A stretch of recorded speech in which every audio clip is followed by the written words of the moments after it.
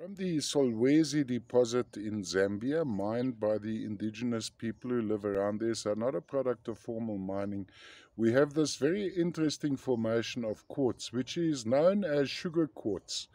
Now, typically these are the heads of elongated crystals going maybe this far, some even more than the length of the top. Which are held together by traces of goethite or hematite in stages of oxidation.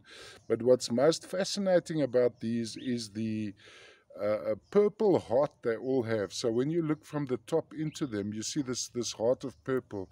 Now, rather than sugar quartz, I would call these candle quartzes because they portray this candle effect. You'll see tiny quartzes, a lot of them milky, clear, and maybe slight amethyst, and of course the heart of amethyst in the middle there. I've sorted to stand like this. Now, this is not to be mistaken for material which I first saw last year, actually.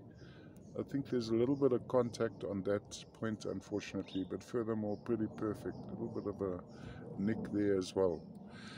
I saw from China these manufactured clusters of quartz. This is definitely not that. This is natural, so it's formed as is, held together by traces of goethite. When I trimmed these guys down, I actually sawed them. I lost a lot of size, but I actually got some very nice pieces as per this one too, out of the whole specimen. Not at all photogenic. These were much better appreciated when held in hand.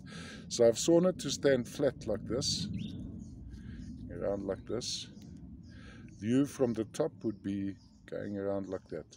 All the way from the Solwezi deposit in Zambia. Sugar quartz.